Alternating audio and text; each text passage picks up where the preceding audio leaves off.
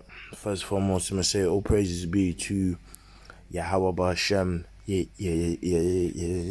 Yahweh Shai, Ba'Shem Rakah, Quadash. And I'm gonna say double honors to the apostles and elders of Great Millstone, and shalom to the sincere elected in the truth and faith and sincerity. I have an article here from thisismoney.co.uk, and all I gotta say, it's July. Ain't no micro. You know what I'm saying? It's you know, speaking, the prophecy is happening right before like our eyes. And if the MOTB isn't what the apostles and elders of Great Millstone on down say it is, then what else can it be, bro? You know what I mean? It says, would you implant a tiny debit card CHIP in your hand? Forget fingerprint or facial recognition. BIOMETRC payment is being touted as the future. And it's been touted as the future because it's prophecy, bro. The prophecy speaking right before our eyes, man. Right?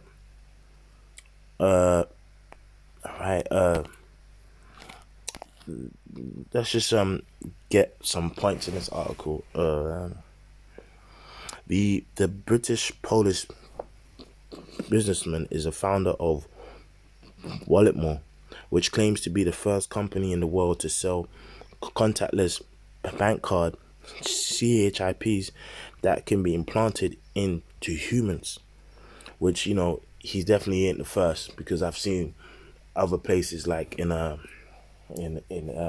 Norway and Sweden that have already kind of spoken about this. A couple years ago, this has to be like 2014, I saw some information on people being implanted with their passports.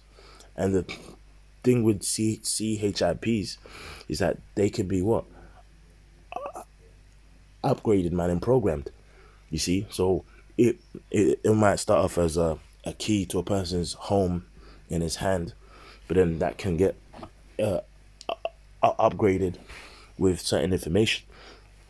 It says the procedure is simple if bloody, and leaves customers with a small stitch below the wrist.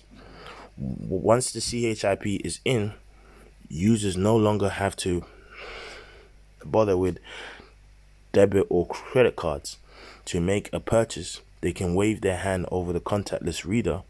It might sound like a dystopian fantasy, but Walletmore is evidence of how quickly the payment industry is progressing. From CHIP implants to facial recognition software on your mobile, this new technology is aiming to co-sign cash and bank cards to the history books. But it is the rapidly growing sector, dangerously out of its depth. Certainly, Walletmore appears to be. You know, you see? So, the information is out there, man. Right? You know, the information is out there. You know, even here it says a MICROCHIP was first inserted into a human in 1998. You know? See? So it's just here. You know? And it just ties directly what it says in REV 13 on down. And it's in the scriptures, man. You know, I mean, I can go into the article, but it's you know, even just the first couple of paragraphs just hits the point, bro. This is Habakkuk 2, right? It says, I will stand upon my watch and set me on the tower, and will set me and will watch to see what he will say unto me, and what I shall answer when I am reproved. And the Lord answered me and said, write the vision and make it plain upon tables, that he may run that readeth it. And what the scripture says, one that readeth it is seeking the Lord while he may be found, man.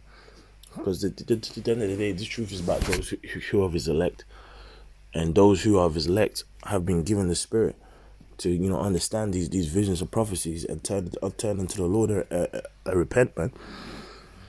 Right? For the vision is yet at a point in time, and it shall speak and not lie, though it tarry. Wait for it, because it will surely come. It will not tarry. And with that article is a prime example.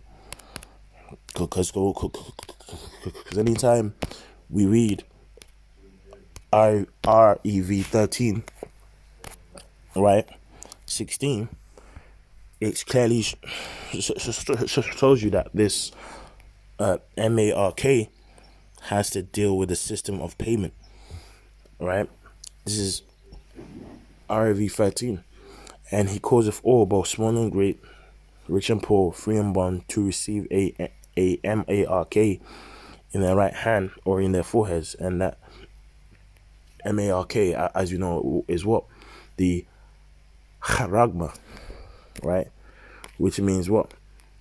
An imprint, a stamp, an imprinted mark, a sculpture, a thing carved, and the thing that is your skin is carved into and inserted with, all right, the right hand or foreheads, and there's various information that's come out on this stuff, that basically the source of power that will be used to keep it these CHIPs alive is the heat in a person's body.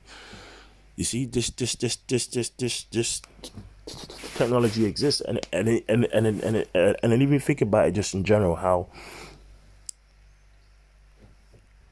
technology has increased and grown over the last 40 to 50 years. Computers, was once literally half a room size. It was computers was much more bigger and grander, and then over time it's got smaller and smaller and smaller. Now the phone is a computer. Now even a watch.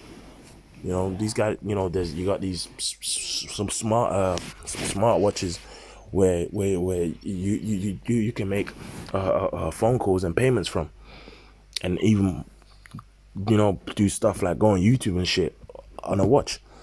So what makes you think that the style and system of payment can't get smaller and smaller? But it's getting smaller and smaller according to what the prophecy says. And it says what? And that no man might buy or sell save he that have the MARK or the name of the BEAST or the number of his name. So the scripture says you won't be able to buy or sell unless you have that. That shows you it has to deal with a system of payment. You can't get around that. No embargo, bruv, or Christianity.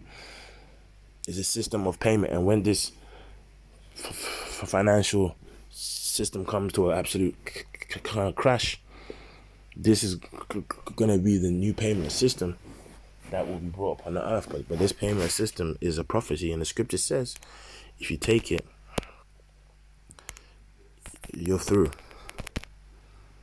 Right? This is Revelation 14:9. It says, and the third angel followed them, saying with a loud voice, if any man worship the BEAST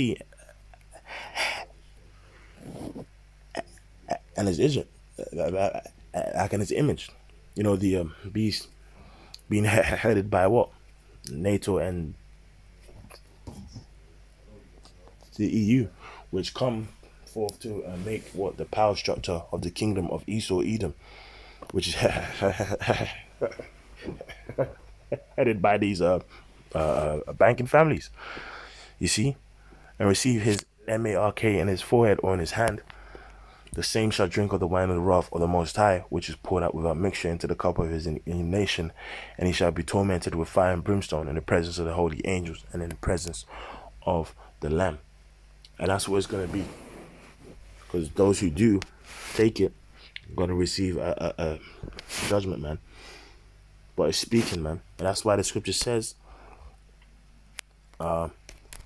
Isaiah 55:11, right? It says, so shall my word be that goeth forth out of my mouth. It shall not return unto me void, but it shall accomplish that which I please, and it shall prosper in the thing whereto I sent it. And it ain't returning void. That's why in verse 6 it says, seek ye the Lord while he may be found, call ye upon him while he's near. Because it's going to be a time of the famine of the word, man, where these words are not going to be available. These words are not going to be available. The truth is not going to be available. And that's why, scripture says, wisdom and knowledge shall be the stability of that time and strength for salvation. The fear of the Lord is his treasure. And those who have that treasure, who have that gift of faith, is those who have the elect. But remember, the scripture also speaks about the Lord speaking these words so that these people don't have a cloak for their sin, man. So it's only a matter of time. All right. So with that, hopefully, brothers and sisters have been edified. So with that, I'm going to say all praises be to Yahweh Ba'Shem, Yahweh Shai Ba'Shem, Rakah Kodash. Double honors to the apostles and elders of Great Millstone. The next time I'm going to say Shalom.